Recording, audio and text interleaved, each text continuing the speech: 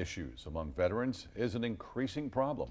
Today, members of one group laced up their boots to raise awareness and support for veterans. News Channel 12 star Connor caught up with them along the way.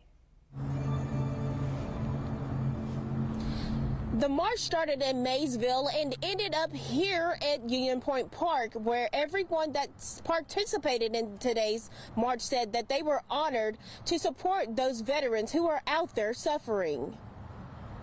Oh, it makes me feel great to see these Americans here marching for the 22.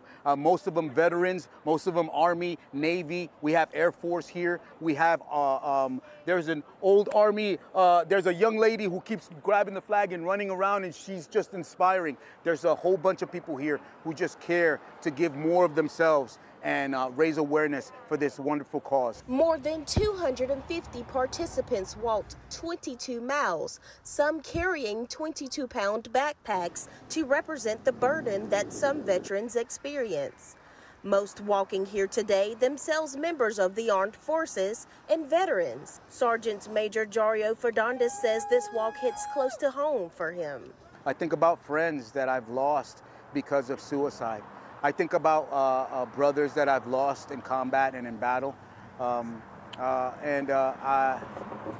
think about, people and their families, the families that are affected by those losses. Founder and organizer of the March for 22, Aiden Cologne, says continuing to do the walks each Veterans Day will help raise funds needed to combat veteran suicides in the area. Anybody will say one a day is too many, but 22 a day, that's just outrageous. So if we can raise funds for programming to combat veteran suicide rates. Cologne sending a message to those out there who still may think they are alone. To my veteran brothers and sisters out there, this event is showing you that you are not alone, that this community is in the fight with you, and we're going to continue to fight with you.